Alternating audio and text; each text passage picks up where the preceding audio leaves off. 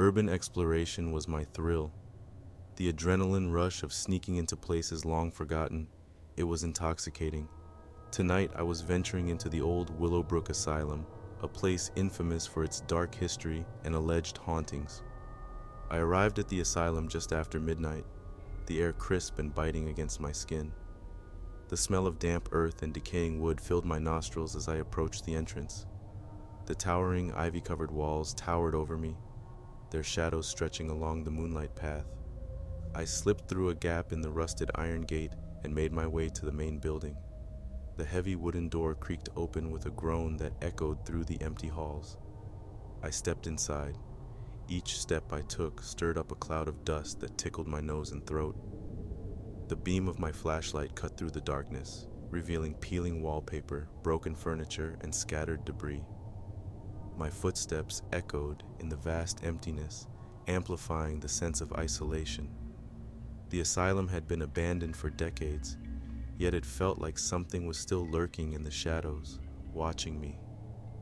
I wandered through the halls, my heart pounding with a mix of excitement and fear. The stories about this place were unsettling: patients mistreated, mysterious deaths, and ghost sightings. But I had never encountered anything paranormal in my explorations before, and part of me hoped tonight would be different. As I ventured deeper into the asylum, the air grew colder and the smells more pungent. The stench of decay became overpowering, making me gag. I pulled my gas mask up over my nose, trying to filter out the worst of it. The oppressive atmosphere seemed to press down on me, the silence almost deafening. I entered a room that appeared to have been a dorm. Rusty bed frames lined the walls, their mattresses long gone. The floor was littered with yellowed papers and broken glass. As I scanned the room, something caught my eye, a dark stain on the far wall. I approached it, the beam of my flashlight revealing a smeared, hand-shaped mark. My heart dropped to my stomach when I realized it was dried blood. A sudden noise made me jump, a soft, shuffling sound coming from the hallway. I turned off my flashlight and pressed myself against the wall, holding my breath. The shuffling grew louder, closer. My heart raced, every instinct screaming at me to run, but I froze. The sound stopped just outside the door. I strained my ears, trying to make out any other noises. After what felt like an eternity, I slowly peeked around the corner. The hallway was empty, but the uneasy feeling remained. I turned my flashlight back on and decided it was time to leave. Whatever was here, I didn't want to meet it. I retraced my steps, moving quickly but cautiously. My breath came out in visible puffs, and I shivered uncontrollably. As I neared the entrance, I heard it again, the shuffling sound, but this time it was accompanied by a faint whispering. I started to panic. I started running, the beam of my flashlight bouncing wildly. My imagination made up images of the asylum's former patients, their spirits trapped in this place of suffering. I reached the entrance and pushed through the door, the fresh air hitting me like a slap in the face. I stumbled outside, gasping for breath, the whispers fading out. I didn't stop running until I was back in my car. As I drove away, my hands shook on the steering wheel. I had always loved the thrill of urban exploration, but tonight had been different. Tonight, I had encountered something I couldn't explain, something that had left me questioning the safety of my favorite hobby. The asylum remained a dark silhouette in my rearview mirror, its secrets hidden in the shadows. I knew I would never return, but the memory of that night would haunt me forever.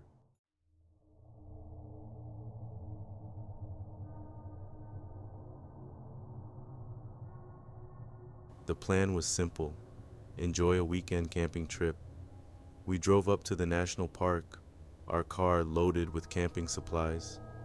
We set up our tents in a clearing surrounded by tall pines, the ground beneath us soft with needles. The air was cool and crisp, carrying the faint scent of wildflowers. We gathered wood for a fire. As night fell, while the fire burned, we cooked our dinner over the flames. After eating, we settled around the fire, telling stories and laughing.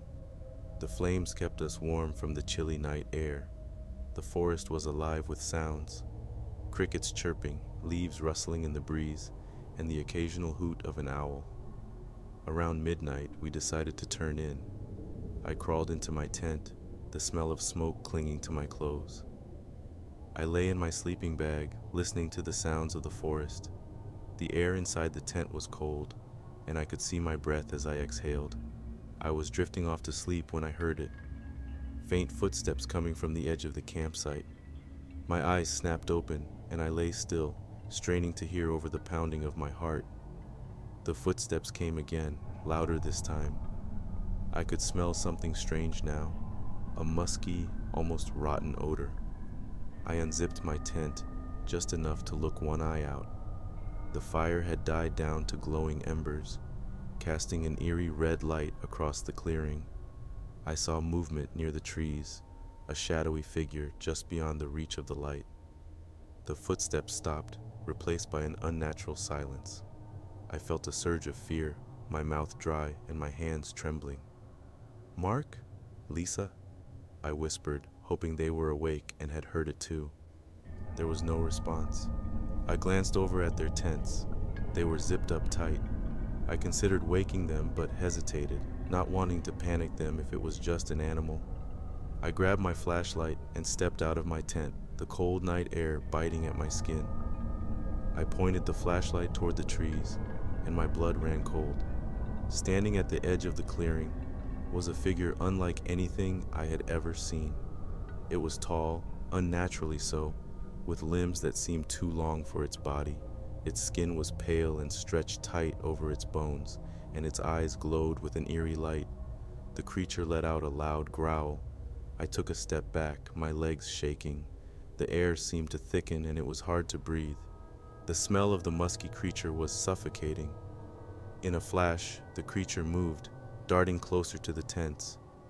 I stumbled backward, nearly dropping the flashlight. The creature's eyes locked onto mine, and I felt a chill run through my entire body. It was as if it was looking into my very soul. The forest around me seemed to blur, and all I could focus on were those glowing eyes. "Mark! Lisa! Wake up!" I shouted, my voice shaking with fear. Their tents rustled, and I heard muffled voices as they woke up. The creature turned its head toward the sound, and I seized the moment. I grabbed a burning stick from the fire pit and thrust it toward the creature. The flames flared, and the smell of burning wood filled the air. The creature hissed, a sound like steam escaping from a boiling pot, and recoiled from the fire. It backed away, its eyes never leaving mine. Mark and Lisa stumbled out of their tents, their faces pale with confusion and fear. "What the hell is that?" Mark shouted, his voice trembling. "I don't know. We need to get out of here," I yelled back, the fear in my voice unmistakable. We grabbed our backpacks and ran, not bothering to pack up the tents. The creature's growls followed us as we fled through the forest, the stench of the musky creaturing lingering in the air. The trees seemed to close in around us, and the darkness was nearly impenetrable. My heart pounded in my chest, and my lungs burned from the exertion.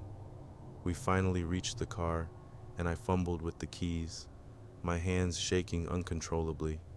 We piled in, and I started the engine, the headlights cutting through the darkness. I glanced back toward the forest and didn't see the creature. We sped away. My mind raced, replaying the encounter over and over. We didn't stop driving until we reached the safety of the city. We agreed never to speak of what had happened, but the memory stayed with me, haunting my dreams.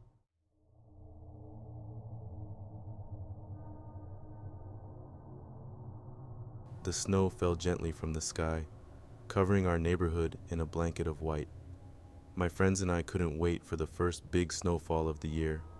The air was crisp, and I could smell the fresh, clean scent of snow mixed with the faint aroma of pine trees. We gathered at the park, our laughter echoing in the cold air as we started our snowball fight. The snow was perfect for packing, and I formed a solid snowball, feeling the icy chill seep into my gloves. My friend Mike was ducking behind a tree, laughing as he lobbed snowballs in my direction. I took aim, intending to hit him square in the back, but my throw went wide. The snowball sailed past Mike and struck a passing car with a loud thud. The car screeched to a halt, and I saw a cracked spider across the windshield where my snowball had hit. Panic surged through me, and I turned to my friends. "Run!" I yelled, my voice trembling with fear. We scattered, our feet slipping on the icy ground as we sprinted away. My heart pounded in my chest, and I could feel the cold air burning in my lungs. I didn't dare look back, but I could hear the car door slam and the crunch of boots on snow as the driver gave chase. We managed to lose him in the maze of backyards and alleys, finally collapsing on the ground behind Mike's garage. Our breaths were ragged, and our faces were flushed with cold and adrenaline. We laughed nervously, trying to shake off the fear. That night, we got online to play video games, hoping to distract ourselves from what happened earlier that day. Suddenly, Mike went silent. One moment he was laughing, the next, nothing. "Mike, you there?" I asked. There was no response. The game showed he was still online, but he wasn't moving or talking. My heart skipped a beat, and I felt a cold knot form in my stomach. "Mike, come on, this isn't funny," I said, trying to keep my voice steady. Still nothing. I glanced at the chat window, seeing our other friends typing similar messages. The minutes ticked by, each one stretching longer than the last. The uneasy feeling grew stronger, and I could feel my palms growing sweaty despite the cold.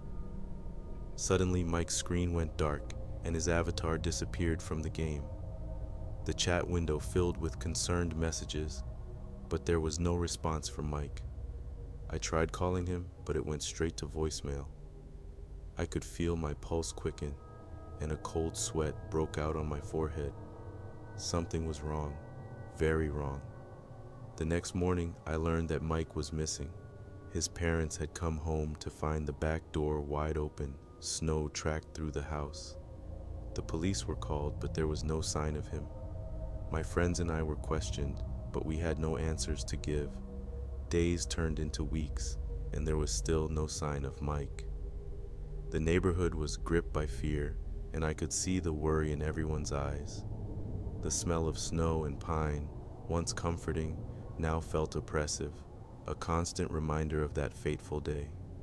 One night, unable to sleep, I sat by my window, staring out at the snow-covered street. The world was silent, the only sound, the faint rustle of branches in the wind. I couldn't shake the feeling that I was being watched, that the man from the car was still out there, waiting. Suddenly, my phone rang.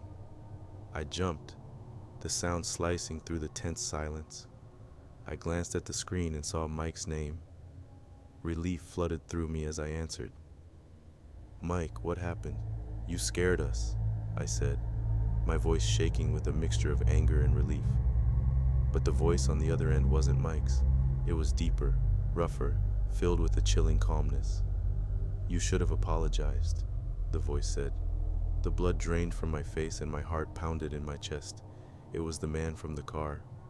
My hand trembled as I gripped the phone, my mind racing. I hung up, my heart racing. I knew then that I was next. The next day, I vanished, leaving behind only the memory of a snowball fight that had gone horribly wrong. The man from the car had gotten his revenge, and I was never seen or heard from again until now.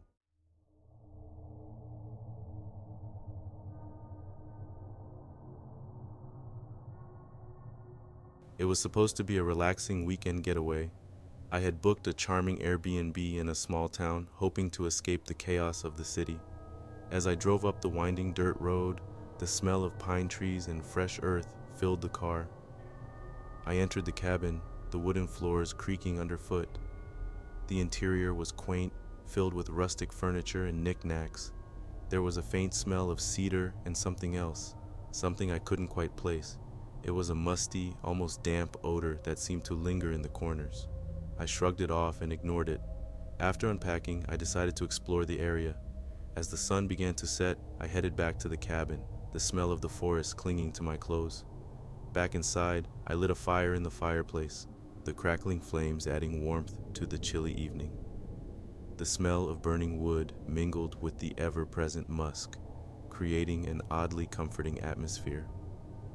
I settled onto the couch with a book, the glow of the fire casting flickering shadows on the walls. Hours passed, and I began to feel sleepy.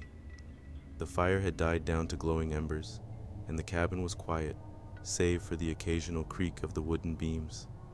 I decided to call it a night and headed to the bedroom. As I drifted off to sleep, a sudden noise jolted me awake.